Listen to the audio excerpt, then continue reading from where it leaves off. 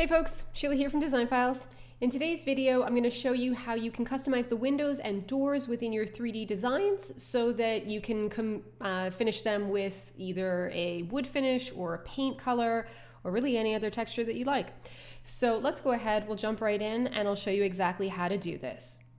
So if I wanted to customize this window right here, and let's say that I wanted to match the wood stain trim that I have running all along the walls within this space. What I'm going to do is I'm going to click onto that window. And when I click onto the window, over here in the right side panel, you're going to see at the bottom here that there's three new options for you.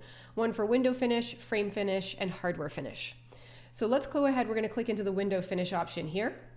And that's going to open up this library where I can either choose to add a paint color or a wood texture to this window. So we'll go into wood, and in here, I'm going to see a variety of different wood stains that I can apply to this window. So you can select any of the options that you like.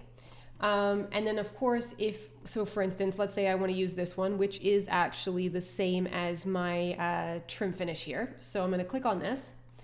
When I apply it, you're going to see that it's going to show on your window. So we've now got that nice dark wood finish for the window frame. And then down here, you can see that, or I should say for the window finish. And then down here, you can also see that you can do the window frame, which will include the window sill here. So let's click into this one. We're now going to edit that. And if I want that same wood texture, I can actually just go into the recents library instead of having to search in the main wood library again. This will be much faster for you. So go into recents and then you'll see any of the selections that you've already applied to this room. So now I can pick the same wood texture for that. And the last one is your hardware finish.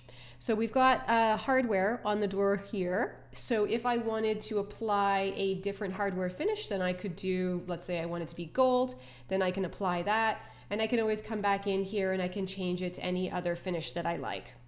So I'm actually going to probably just stick with that black finish. And what I can do from here is if I like the finish for this window, over here on the right side panel, you'll see that you have the option to apply the selected finishes to all the windows.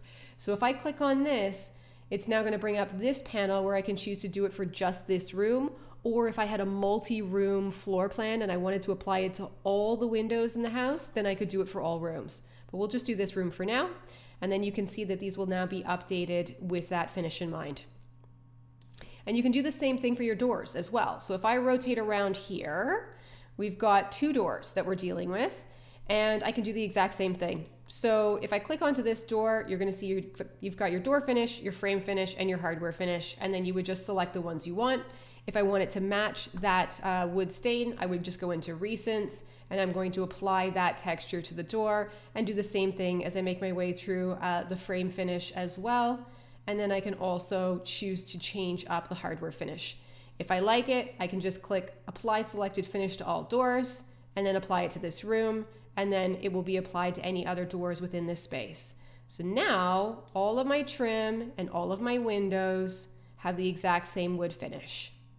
Now remember, you can also choose to do paint color finishes as well. So if I go back into the main library, you have the paint collections here, and then these are the 4 brands that you can choose from.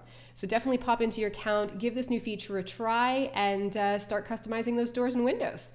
If you have any questions at all, just reach out to us on the live chat. We are happy to help. Thanks for watching.